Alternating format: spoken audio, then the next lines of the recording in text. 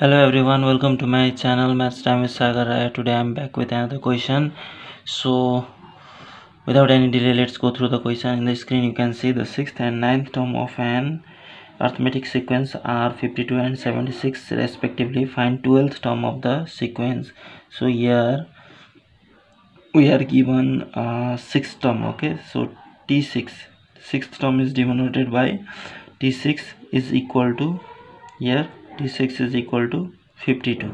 Okay, so we have the formula for T6 is equal to a plus 5d equal to 52. So let's suppose this as equation 1, and then we have got 9th term 76. So 9th term means T9, it is equal to 76. So T9 is equal to a plus 8d, okay, equal to 76. So let it be equation 2. Now we can solve this equation. Okay, so let's solve this equation. Solving equation 1 and 2.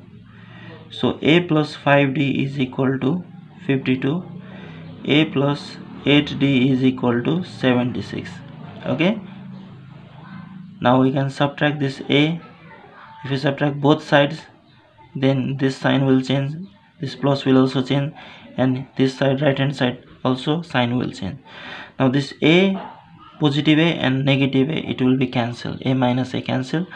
Now 5d minus 8d. okay, now 8d it was positive, now its sign is minus, so 5d minus 8d it will be 3d.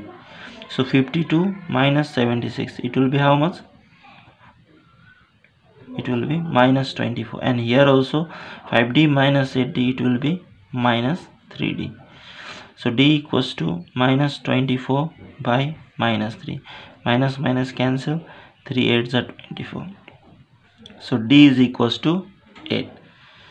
So let's put the value of d in, you can put in either equation. Let's put in equation 1. So a plus 5d. So instead of d we can write here, 8 equals to 52. So a plus 5d. So 5 8s are 40 equals to 52, or a equals to 52 minus 40, therefore a equals to 12. So after finding this a and d, now we can find 12th term also. Okay, so let's find 12th term here. So 12th term means T12, and its formula is a plus 11d. So value of a here is 12 plus 11 into value of d is here 8. Okay, so 12 plus 11 is 88. So 88 plus 12, it will be 100. Okay, so this is our required solution. So if you really like my video, please like, share and subscribe my channel.